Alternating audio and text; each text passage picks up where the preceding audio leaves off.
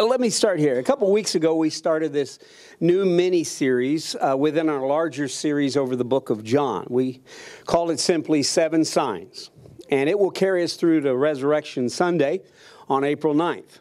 And throughout this mini-series, we will continue to look at many miracles or signs that Jesus performed, and we'll hear stories of this divine intervention through the power of God, pointing to Jesus' divinity.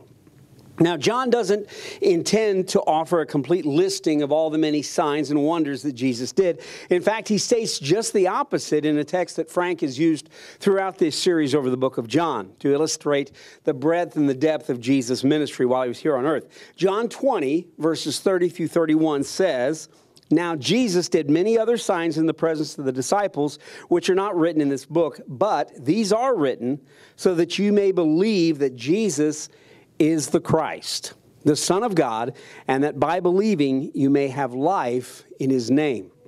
He states that that's what these signs are for, to make sure you understood that Jesus is in fact the Christ, the Messiah, the Son of God. Today's sign, we encounter a fascinating story that happened at the Pool of Bethesda. A man who had been lame for 38 years was lying there when Jesus came upon him. And when he does, he asks this man, who's an invalid, a seemingly obvious question. He says, "Do you want to be healed?" And the man, in response to Jesus, offers excuses. Excuses to why he has not been healed. And while his response is puzzling, it's not unlike what happens to many of us when we tend to grow comfortable in difficult circumstances. Maybe we're not in a case where we're stuck without the ability to walk, but we face difficult circumstances or problems in our life. Whether it's a painful relationship, a problem that we might face in our finances or in our spiritual walk, we sometimes will feel that the effort or personal investment needed to change that circumstance is so much greater than simply dealing with it and accepting it. And it isn't that we find contentment in this. It's not that we are content with this circumstance. Instead, it's a hopeless resignation that nothing's truly going to change in this relationship or with this problem of sin that we're dealing with or a difficulty that we're facing in life. Nothing will truly change about the circumstance, including our attitudes. And the sobering truth is that many times it isn't actually our circumstances that have to change to resolve the issue or the problem. It's us. We have to change. And that, my friends, can be so much more difficult to accept and embrace as we go about seeking to determine who is to blame for the problems we face. Who is to blame for the strain in the relationship that we have? Who is to blame for the hurts that we are currently enduring? Who is to blame for the losses that we suffer? It leads us to understand in our big idea this. First, that God may not change your circumstances. You may face something, you may pray about it consistently, just like Paul said, I prayed about the removal of this thorn in the flesh, whatever it might have been, many times, 3 times. And the Lord kept saying, my grace is sufficient for you. There are times that you're going to pray about this, but God may not always change your circumstances in life. But He always wants to change you in the midst of it. Paul understood this. He wrote to the Philippians in chapter 4, verses 12 and 13, I know how to be brought low, and I know how to abound. In any and every circumstance, I have learned the secret of facing plenty and hunger, abundance and need. I can do all things through Him who strengthens me. You see, Paul had learned the truth. What contentment is not just simply accepting that, things are always going to be this way, I guess I can't deal with it. It's that he had accepted and understood that no matter what he was going through, God gave him the strength to endure it, and God was leading him through that. He gave him the strength to do what God needed Paul to do, what he was called to do. He's not advocating indifference or apathy about circumstances of life. Instead, he is preaching this attitude of contentment, understanding that nothing separates us from the love of God that is in Christ Jesus. And because of that, He equips us with everything we need to endure and actually thrive in this life, whatever the circumstances might be, whatever we're dealing with today. And as we become open to this concept, We will focus more on change that we might need in our life, our walk of faith, and less on changes that we desire in our circumstance to make things better. When this happens, I know this truth. God will stretch your faith like it's never been stretched before. When you can accept that the circumstances of life are not something that shocks God, and whatever you're dealing with, God knows about it, it'll stretch your faith. It'll fill you with more hope than you've ever had before. And you will begin to trust Him more than you've ever trusted Him before, regardless of what He has done or what He does not do. Because He is worthy of our trust. I don't know how many times I've looked back in my life in times that I've gone through difficulties, whatever that strain was, whatever that challenge was, that I thought, God, why isn't this ending? I'm tired of this. I'm tired of whatever it is. And now I look back years later and I see how my faith grew from that. Or I see the blessings that God has brought upon me because I went through that. So today, as we look at this story from John chapter 5, we're going to look at three aspects of this story, and they're easy to remember. Like always, I give you an alliteration to remember, and it's the pool, the problem, and the possibility. I want to look first at this pool. What was the Pool of Bethesda? Well, for us today, it's the harbinger that we seek, and many of you are going, oh, what's a harbinger? Maybe if you know what a harbinger is, I didn't know what it was until I got to high school. And the only reason I knew what it was in high school, it's what our school newsletter was called. Our school newsletter in high school was the Harbinger. So I always thought for many years, Harbinger just meant a periodical. I was wrong. That's not what it means. It's a herald or a sign of things to come. And that's what this pool was for the man that we'll talk about today and the people that were around it. Look at John chapter 5, verses 1 through 5. It says, after this, there was a feast of the Jews, and Jesus went up to Jerusalem. Now there is in Jerusalem by the sheep gate a pool, which is called in Hebrew Bethesda, having 5 porches. In these lay a great multitude of sick people, blind, lame, paralyzed, waiting for the moving of the water. For an angel went down at a certain time into the pool and stirred the water. Then whoever stepped in first after the stirring of the water was made well of whatever disease he had. Now a certain man was there who had an infirmity 38 years. Now, the historical context of this is the Pool of Bethesda is an interesting place. We learned that in this passage that this pool was near the sheep gate in Jerusalem and was divided into 2 parts. Half of it, the pool, was used to clean sheep. The other one was for human consumption and use. Needless to say, if they were cleaning sheep in it, you wouldn't want to drink out of that one, I don't believe. But there were 2 sides of that pool, and there were these porches, these colonnades that were around it. The divider of one of these went right down the middle of the pool. The Bible says there was a multitude of invalids there, waiting and watching for a miracle that would come. John tells us that people waited for the moving of the water, believing an angel of God would stir the water, and whoever was first into the water would be healed of their infirmity. Many commentators believe that John wasn't trying to necessarily, communicate that it was actually a happening, but rather to convey a first century superstition about the pool. Don't know. It could have been one of those things that became a legend. And as that legend grew, people would come down and they would try to get close, hoping against hope that when that water stirred, they could be the first one in. For the skeptics in the 18th and 19th century, when historical scholarship was beginning to develop, especially around the Scriptures, many historians argued that the Bible was filled with many inaccuracies. This Pool of Bethesda was widely used by these historians as a proof of biblical inaccuracy and errors, because there was no other record in the time of the writing here.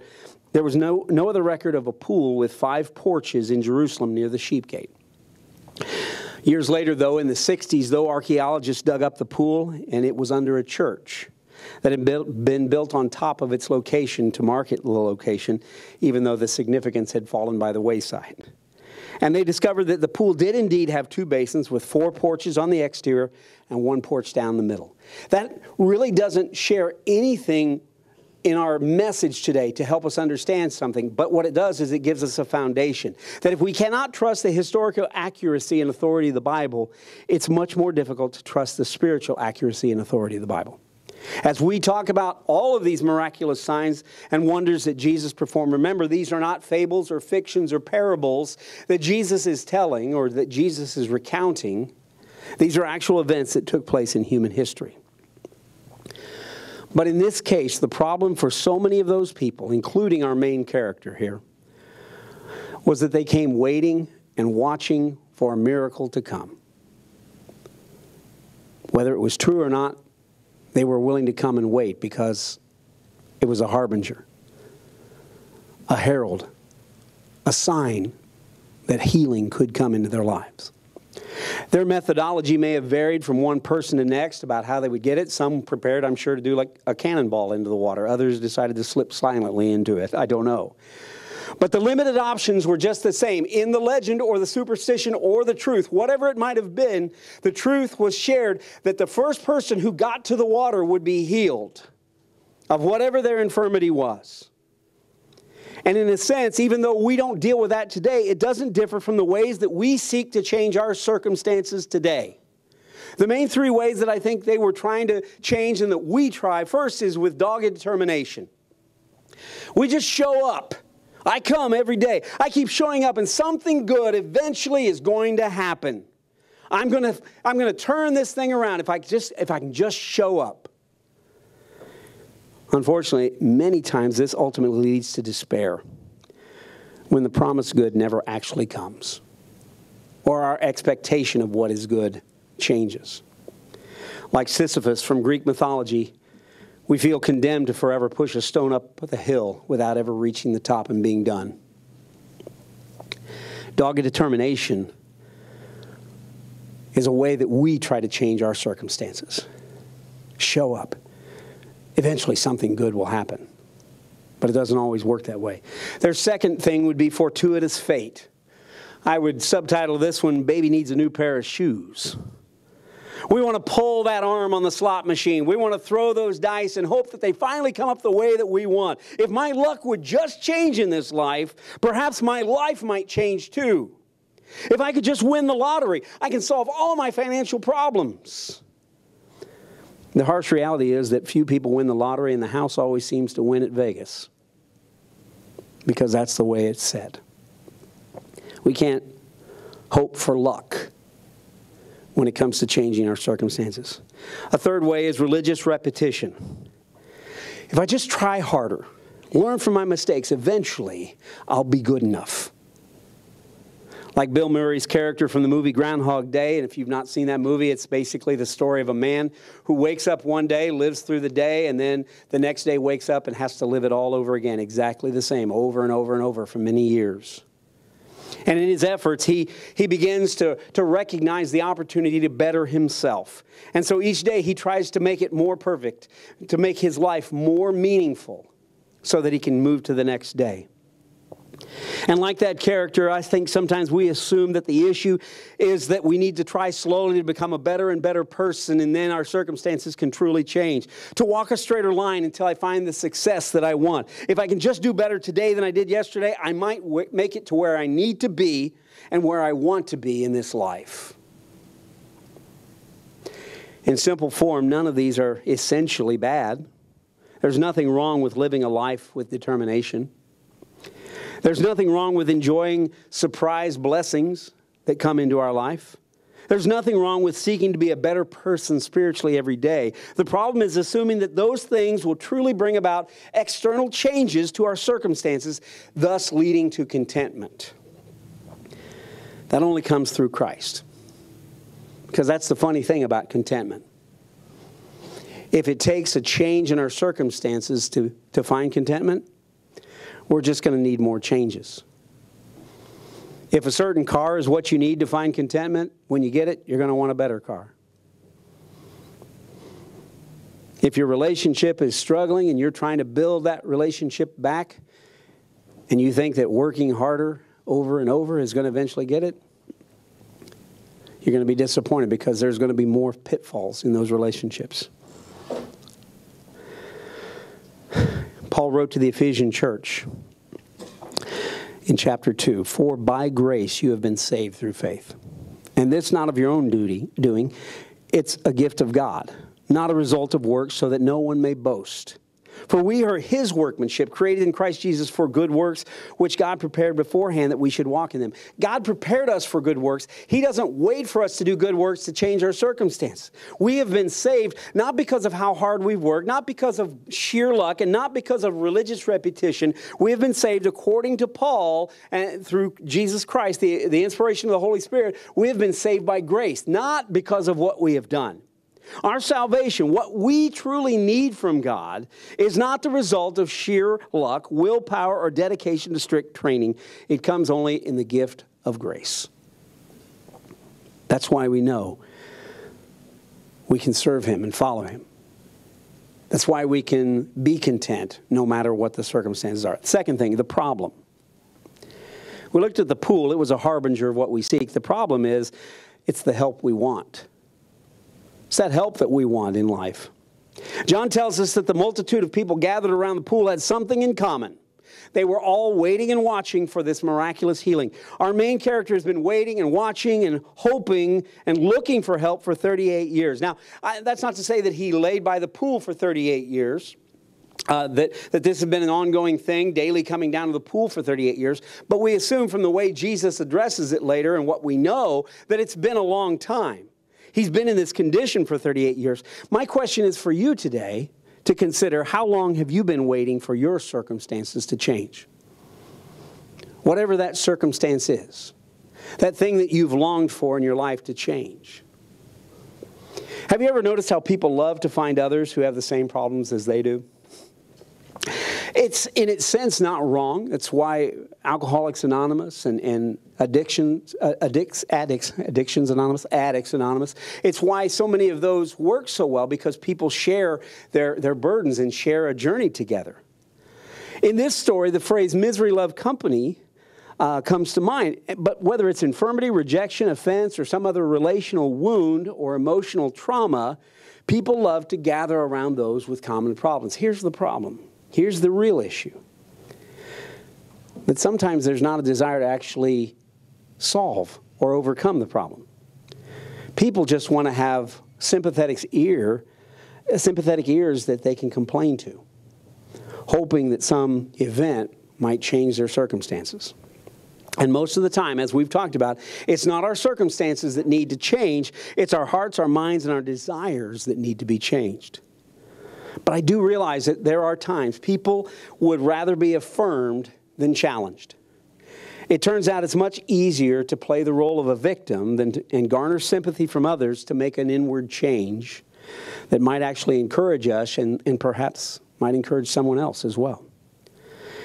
Finding someone to blame for what's going on in their lives takes much less effort than accepting the personal responsibility of truly seeking what change God might have for us, how we might learn to be content. It's interesting to look, what does Jesus not do in this story?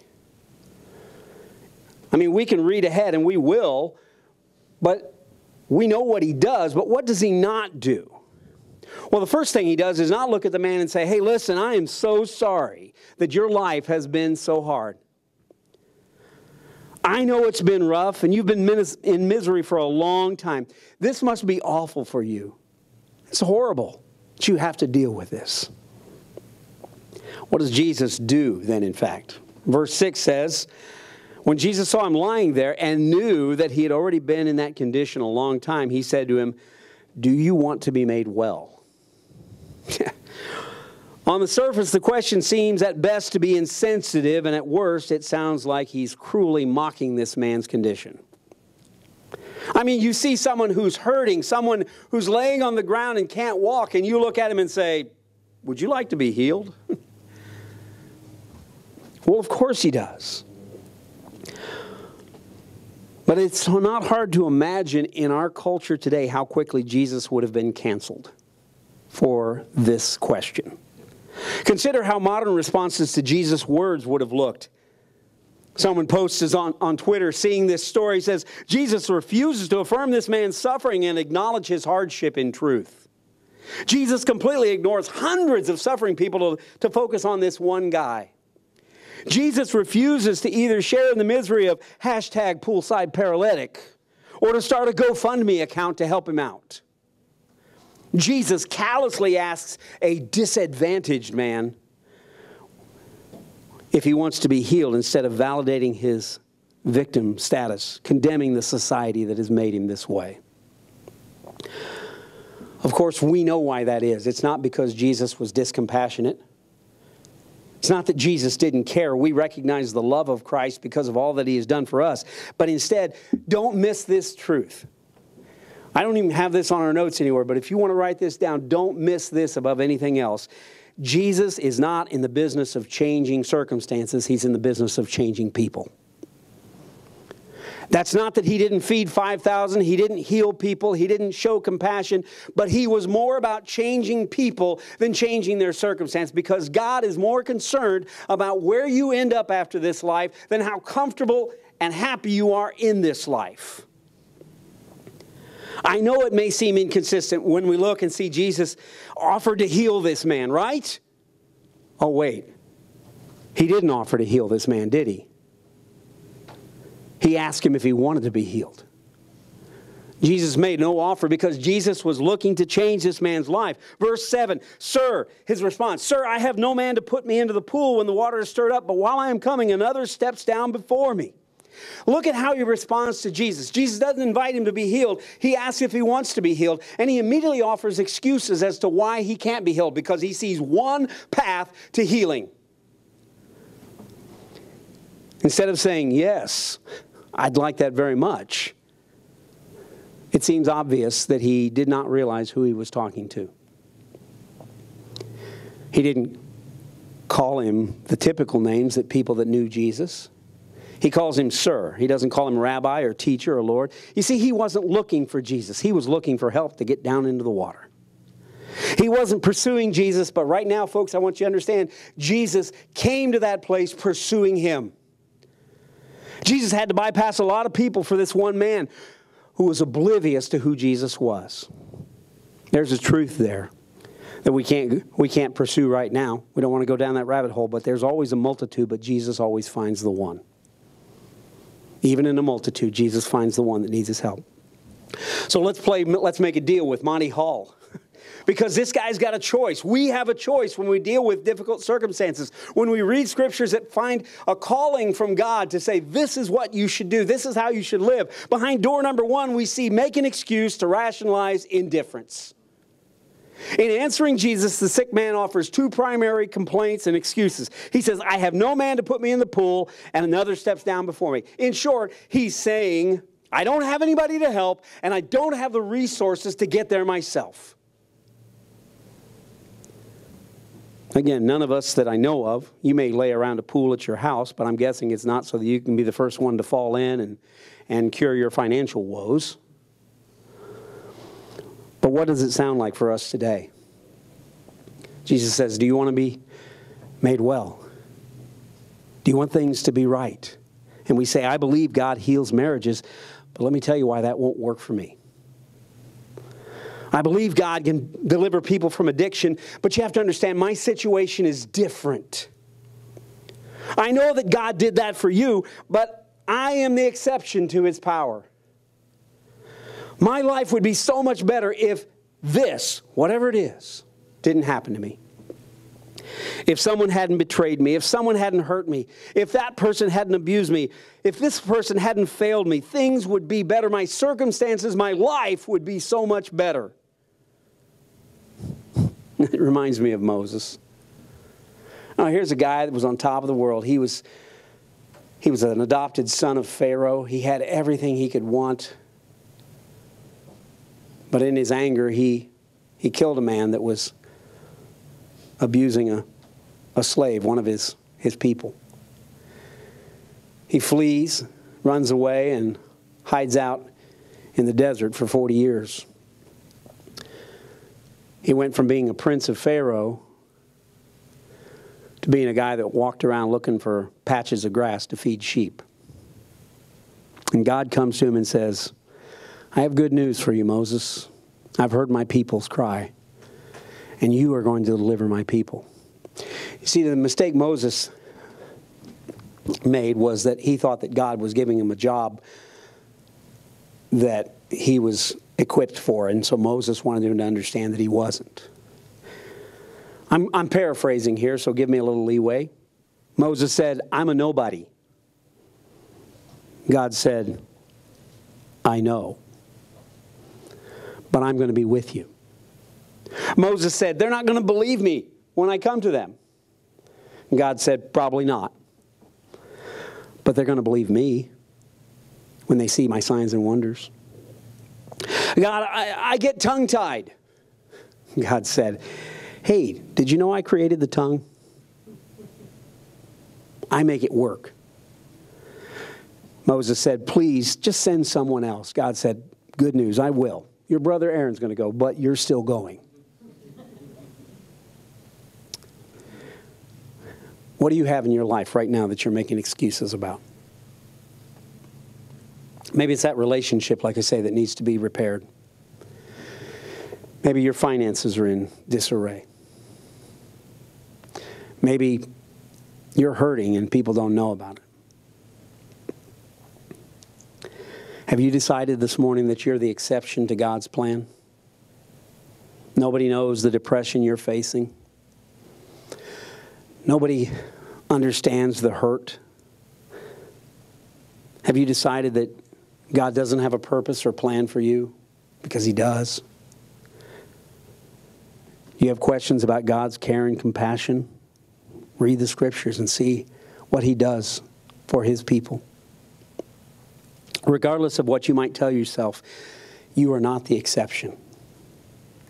But you are the only person in this world that can hinder God's plan for your life. You're the only one. Behind door number 2, we see a different response. Make the effort to restore the expectation of God's blessing in your life. Sometimes God's power shows up in a moment. Sometimes it takes a little longer. But God always leads His people where they need to be.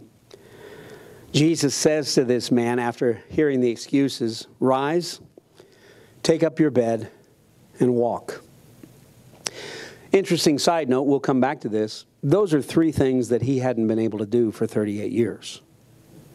Not a one of them. Jesus moves right past this man's excuses. He doesn't even acknowledge them. He doesn't say, oh yeah, I got what you're saying. Yeah, that's tough. He goes straight to the solution, and in the process, he asks the man to participate. He doesn't say, wave his hand and say, okay, you're healed. He says, get up, take your bed, and walk out of here. Number 1, because you're not going to need that bed in here anymore. He asks the man to participate. You see, many of us get comfortable with the challenges and difficulties we face, and we don't want to be putting in the effort sometimes to make things better. We've become comfortable. We've learned to deal with the challenges. And as I said earlier, often the pain of recovery is worse than the pain of the thing that got us into that place in the first place. The pain of changing is harder and takes longer than just simply going through it. So many people choose to stay victims because they become comfortable in their pain. That's why Jesus asked the sick man, do you want to be healed? The question is not, do you want your circumstances to be changed? He doesn't say, you want me to, help you get closer to the pool? You want me to come back every day? I'll put you right on the side and I'll watch, and if those waters move, I'll shove you right in. He doesn't say that. He says, do you want to be changed? Because if he doesn't want to change, his circumstances won't matter. Take up your bed and walk. Be changed. Be made whole. You have to make a decision that the creator of the universe is standing before you and saying, make this change. And you can say, I can't. I've not done this for 38 years. But you have to put in the effort. As Paul would write the Thessalonians, rejoice always, not just when things are going your way. Pray without ceasing, not just when you need God's help and you're in the foxhole of life. Give thanks in all circumstances, good, bad, ugly. Still giving thanks because God is there and hasn't left you. This is the will of God in Christ Jesus for you. Leads us to our third point today, the possibility.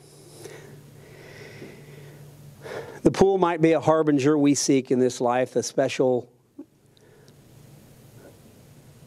move from our circumstances. The problem might exist where we say, I just need somebody to help. But the possibility is the hope that we need. John chapter 5, verses 8 and 9. Again, Jesus said to him, get up, take up your bed, and walk. And I love this. 38 minutes later, the man was healed. No, at once, the man was healed. And what did he do? He took up his bed and walked, because that's what he'd been told to do. It's what he'd been given a command to do. The thing you've been laying on for 38 years, I want you to pick it up. It really comes down to a choice. We can reject the command and the directions and say no and be done with it. I choose to wallow in self-pity. I choose to feel sorry for myself and to complain that life is so unfair. You're telling me to stand up at a time. I've never been able to stand up for years, and now you're saying stand up. I can't do that. Again, I don't have any special insight to this. But my guess is if for whatever reason the man chose to rise up, that's when his legs were strengthened. That's the gospel according to Dave, so don't quote me on that. That if he had just laid there and said, but I can't, you know what? That would have been the truth. He would have still been laying there. It's when he heard those words and whatever authority that Jesus spoke with somehow made him think, I should. And so he rises up, takes his bed and walks. We can continue to complain in this life, making excuses for why we can't or shouldn't change anything. People just don't understand what we're dealing with or how difficult it is for us. Yeah, we can keep complaining about that. We can find people that will listen to us. I guarantee you, in this world in which we live, if you want to complain about stuff, you will find somebody that will be sympathetic to you and tell you, you're right. Everyone is out to get you. Your teachers, your coworkers, your boss, your friends, your neighbors. They're all out to get us. Or we can accept that he wouldn't give us a command. He wouldn't call us to something that he didn't already know that we could do. Not on our own, but through him as he directs us. You see, that was the point. That guy laid there for however many years, hoping for a chance to get into that water. But when he heard the words of Jesus, he followed. Even though he had not had the strength in his legs to stand up. He didn't have the ability to carry a bed. He didn't have even the ability to walk around. But when Jesus spoke, he was empowered and got up and did that. What does it mean to us? Well, like I said, none of us are probably waiting to get into a pool to be healed. But we all have those circumstances of life we're fighting through and dealing with. And so the command that I know God gives to us through his Son, Jesus Christ, let me summarize it this way. Pick it up and carry it with you in order to put the past behind you. You can't use it as an excuse anymore. You are God's child. And no matter how difficult your circumstance may be, that has not changed that truth. It's no longer a justification for you to play the part of the victim. It's no longer the thing you use to get attention or pity. Pick it up and carry it to put that past behind you. Because again, like we talked about at the beginning, you're not going to change the past. Own up to mistakes. Recognize that there are problems and difficulties that all of us face, but that God has not left us. And secondly, pick it up and carry it with you in order to testify to what God has done for you. An admission of your need. An acknowledgement of his power. An affirmation of his lordship over all, even our human limitations. We started this worship today with a song based upon Psalm chapter 40, and I read those words again for you. I waited patiently for the Lord. He inclined to me and heard my cry. He drew me up from the pit of destruction, out of the miry bog, and set my feet upon a rock, making my steps secure. He put a new song in my mouth, a song of praise to our God. Many will see and fear and put their trust in the Lord. That was written by David during one of his difficult times of life. And let me explain something. This psalm doesn't say exactly when this time was. Some of the psalms do indicate what the psalm was written in response to. But I can tell you this, no matter what happened before or what happened after, David did not get free of the circumstances of life. He did not get away from problems that this world threw at him. But what he does acknowledge is that as he waited patiently for the Lord and cried out to him, God lifted him up. Didn't change his circumstances. He lifted him up, gave him a steadying step to walk. He says, he put a new song in my mouth. I began to praise and honor him no matter what. And he said, many see and fear and put their trust in the Lord because of that. Imagine what would happen if we lived that way through those circumstances. The impact that we could have on people. We've all seen people who succeed or achieve things in spite of their circumstances of life, and we're motivated by that. And yet we all have that same truth. No matter what we're going through, God can take us through that, and we can give glory and honor to Him. What might be possible in your life today if you chose to accept the changes God might be trying to make in your life, rather than resisting or insisting on changes to your circumstances first?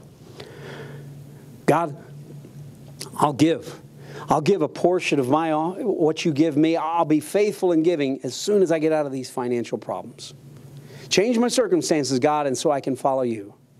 When I get that promotion at work, God, I'll get to a point where I'll have more time for my family, for my church, to minister and serve others. But God, I got to change these circumstances first. If I can just get the house where I want it to be, if I can get these things done, Lord, then I'll have more time. But I got to do this and do that. You see, we keep finding circumstances that need to be changed when it's us that needs to change. Not simply for the sake of change. We're not talking about New Year's resolutions. I want to try to eat less cheesecake this year. It's not that. It's a genuine change of heart. I'm asking you to consider God's Word, the teachings of Christ, and the guidance of the Holy Spirit to respond in a manner that is consistent with His leading and His call. Even if it calls you to change from what you've been doing for weeks or months or even years in trying to put circumstances ahead of the changes that God wants. It leads us to our next step. You can't do anything to change the past. Can we agree on that? We can do all sorts of things to amend mistakes, but we can never change the past. It's a fixed point. Despite whatever science fiction movies you may have watched, despite you might have the ability to run like the Flash and go back in time, it doesn't exist. Once it has happened, it has happened. But here's the truth. God wants to do something in you to change your future. He wants to do something in you and through you to change your future. Let's pray. God, I just thank you this day for your blessings.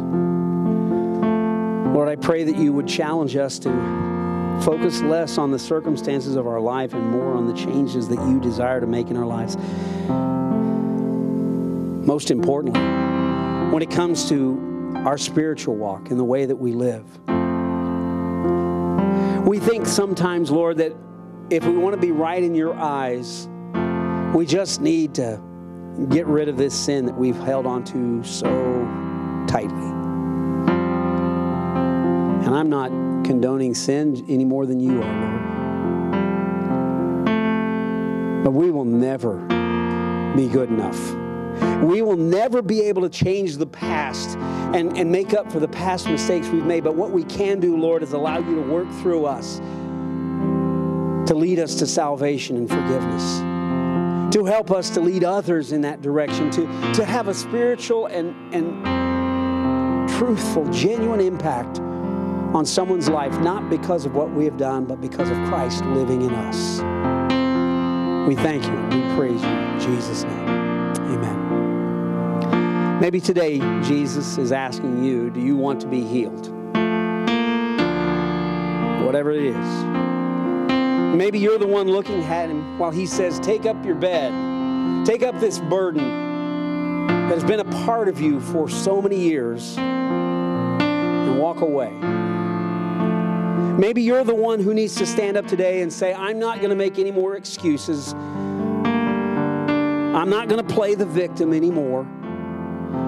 I'm not going to let the enemy of my soul rob me of the destiny that God has for me to minister to others, to serve others, and to be in His presence one day in heaven. I'm going to pick up my bed, hold it high above my head, and I'm going to let the world know what God has done for me. Maybe that's you today.